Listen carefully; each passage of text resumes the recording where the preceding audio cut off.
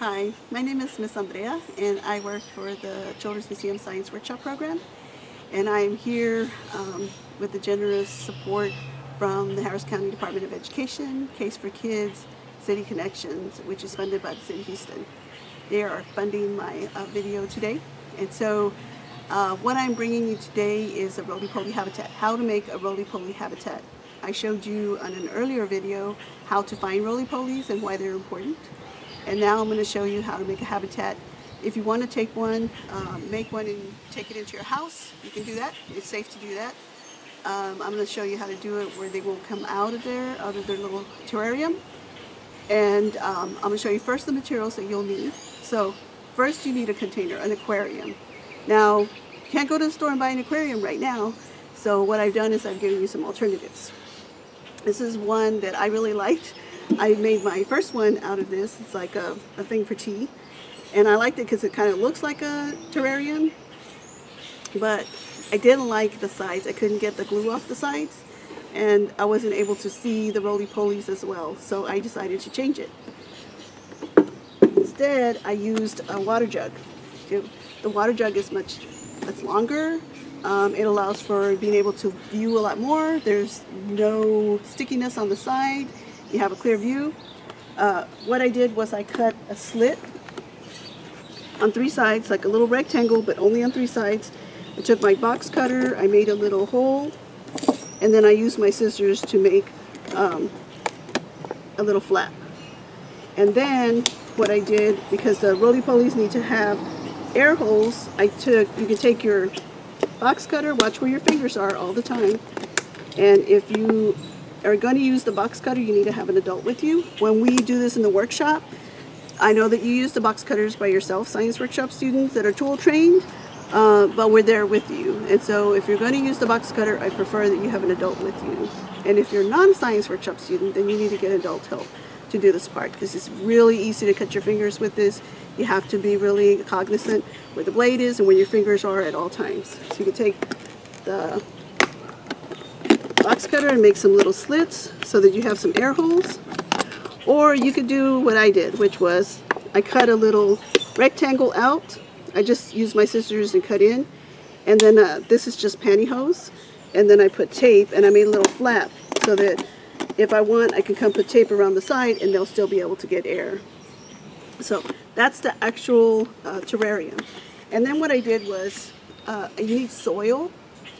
What I did was I got potting soil because it's very loose. It's better for the stuff to be loose. My soil here at the house is like gumbo. It's clay soil, and it's very, very hard. So I took some of my soil and some potting soil and I mixed them together and filled about 1/3 of the jug with the potting soil and clay mix. Now, you don't have potting soil at home, it's okay. You can use the dirt that you have outside. That's where the roly-polies were before, so it's not like they can't deal with it. So you can take the dirt from your house. Just make sure that you break it up and it's kind of loose. The next thing I did was I went and looked for the things that roly-polies need in order to survive, what they need to eat. And that is leaves. I have a lot of leaves at my house because I compost them to enrich my soil. Roly-polies love leaves, and so I put a lot of leaves in there. I also pulled weeds last weekend, and I left my weeds out to dry in the sun, and now that they're nice and dry, I'm able to put them there. So roly-polies will eat dead plants. If I put this in here, you'll see the roly-polies come and they'll start to eat on the roots. Most of the time they'll come and climb up there. The other thing I put in there were twigs and pieces of branches. Like this one's pretty nice and rotty. They'll like that. And I put those in there. And then the last thing I put in there was you could put a nice flat stone because they like to get underneath it. But if you don't, I have a piece of broken pottery. And if you'll see in mine, that's what I have in there. That way, if it starts to kind of get dry up in there, they like to get underneath that. And then pretty much you have it. Put your soil in, put your leaves in, put your twigs in, and then put your dead weeds or plants and your stone. And now the roly-polies themselves, you want to get more than one roly-poly. Roly-polies are communal, so there has to be more than one roly-poly in there, at least 3 or 4. If you can find 3 or 4, you can put them in there and they'll be happy. And the other thing is you're not going to put water in there. And the reason is the roly-polies actually absorb water through their gills. They don't drink. And if you put a lot of water, you'll end up drowning them. Because even though they're crustaceans, they're terrestrial crustaceans. So they're cousins to lobsters and shrimp and crab, but they don't live in the water like they do. So that is pretty much all you need for your roly-poly habitat. These guys are super cool to watch. I can't help it. Every time I pass by, I've got to take a peek in and see what they're doing. Actually, I forgot, even though they don't drink water, they do need to have a moist environment. So if you have a spray bottle at home, put some water in it, give them a little mist when you notice that it's getting dry in there. Again, don't put ton-loads of water. And then if you don't have a spray bottle, then you can still add a little bit of water in there, just add a little bit at a time, don't put too much. So I think we should check out what the roly-poly is doing. You'll probably find him on the leaves.